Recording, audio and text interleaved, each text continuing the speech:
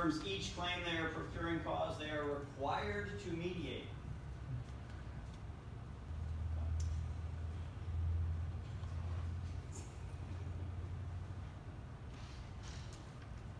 Okay. What's interesting is that the guidelines say that you have to mediate. But if neither party wants to mediate, you don't have to. Yeah.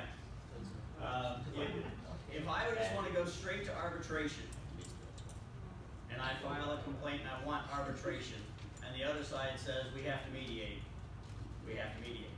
But if the other side says I don't want to mediate either, I just want to go straight to arbitration, then we can do that. So technically, in a funky way, it is false.